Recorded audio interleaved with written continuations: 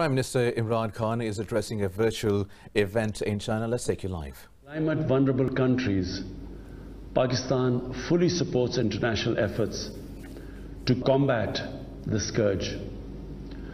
Under a well-articulated climate change and environmental agenda consisting of a number of flagship green initiatives, we are progressing towards a clean and green Pakistan. As part of one of the most ambitious efforts to expand and restore forests, we have already planted 1 billion trees as part of our 10 billion tree project.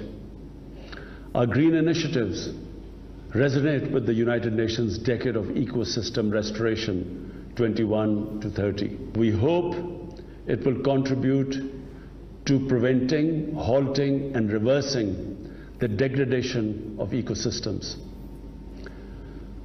Excellencies, I'm pleased to note that innovative Juncao technology at the Conference of Poverty Alleviation and Sustainable Development suits our society and economy. Such innovative, affordable and eco-friendly technologies may help catalyze our progress towards achieving the first 2 Sustainable Development Goals: no poverty and zero hunger. Our National Poverty Graduation Program, which empowers people by providing livelihood, creating assets and training, can play a vital role in collaboration with the Juncao technology.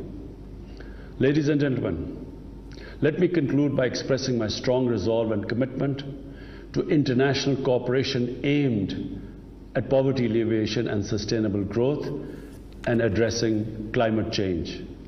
Thank you.